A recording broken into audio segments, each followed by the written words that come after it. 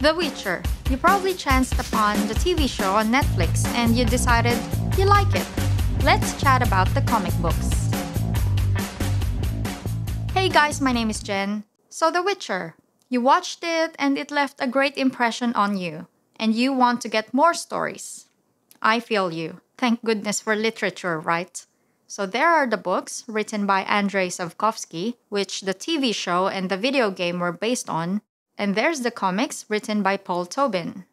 In 2014, Dark Horse published a 5-issue story arc called House of Glass. In 2015, there's another 5-issue miniseries called Fox Children and a one-shot story called Killing Monsters. Then in 2016, another 5-issue story arc was published called Curse of Crows. This omnibus collects all 4 stories, all written by Paul Tobin and not an adaptation of Andrei Sapkowski's stories in the books. I'm not sure if Dark Horse is working on the second volume. I hope they are, because I really like this. Good news for everyone who hasn't played the game or hasn't read the books yet. The comic book stands on its own. The stories are centered on Geralt, who is a witcher, a professional slayer of monsters. You'll be fine knowing just that when you start. Okay, let's look into every story arc. First, House of Glass. Geralt meets Jacob, who is being haunted by his undead wife. They get lost in a spooky forest and find a house made of glass. The story is simple and readable. The plot twist in the end is good. The main art is done by Joe Querio and the cover by Mike Mignola. They're well known for Hellboy. This art style I'm not a big fan of because I like eyes, I like details on the face. But this style works for the storytelling. There's a lot of shadow work.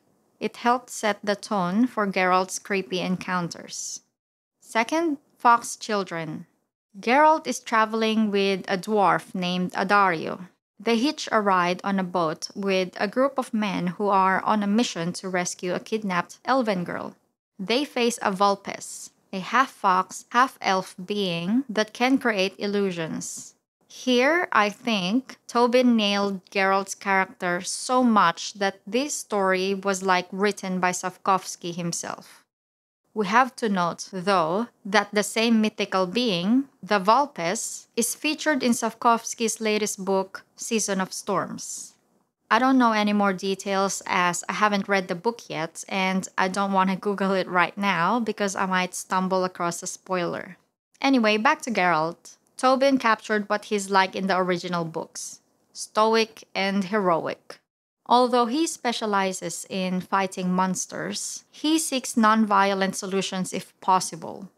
He takes the readers to a conclusion that sometimes men can be more frightening and vicious than monsters. It's very interesting. The illustrations, I'm not a fan again. It could have been better.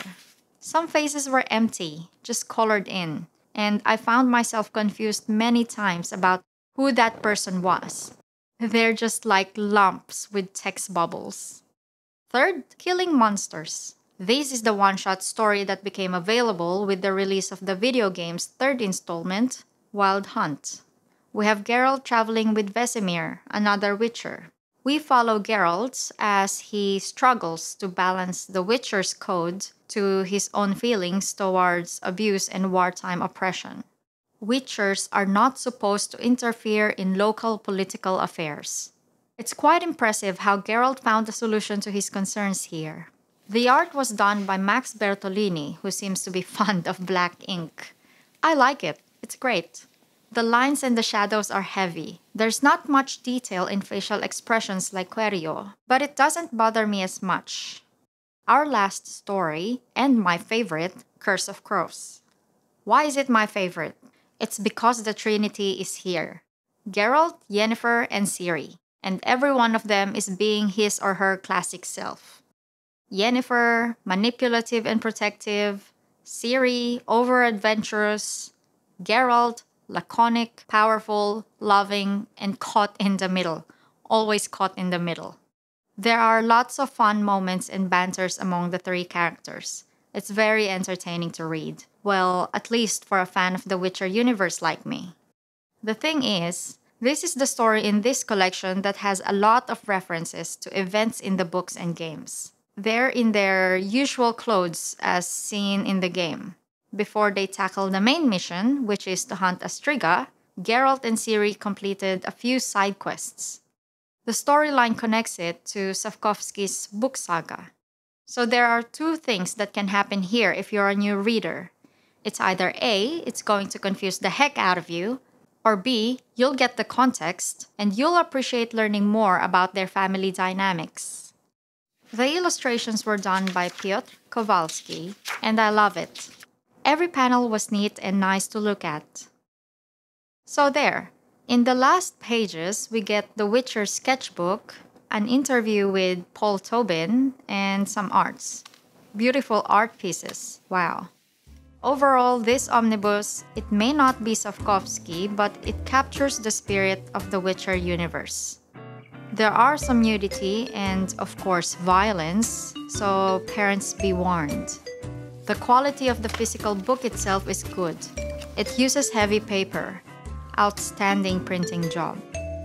If you're looking for something easy to read and something to fill the void that the games or the TV episodes have left you with, this is it. Pick it up and enjoy. Thanks for watching.